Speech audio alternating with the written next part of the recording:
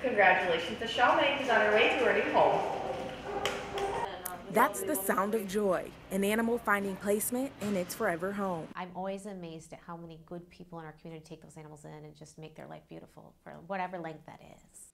And for the Capital Area Humane Society, the mission is simple: to promote the humane treatment of companion animals through protection, placement, education, and example. It's tough for animals to come to shelters, so we understand that, and part of our focus is not only getting them home, but making sure while they're here they're comfortable and happy so that they have the best chance of success.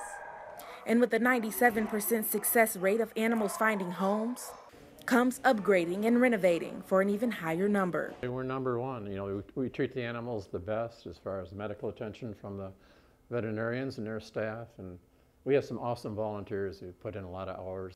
And not too long ago, those hours included helping with Phase 1, where new cat homes were installed and a newly renovated lobby, rodent center, and much more. With Phase 1 completed, it's on to Phase 2, which creates a new home, bringing in new hope for dogs, kittens, and puppies like Lena. Hi, Lena. And before Phase 2 can begin, the estimate is about $1.9 million. And the Capital Area Humane Society hopes to fundraise their paws off to make it happen. For anyone looking to adopt, new puppy parents Ed and Joe have a little word of advice. Don't wait around. Just go and get it. You'll love it. In Lansing, Raquel Harrington, Home TV.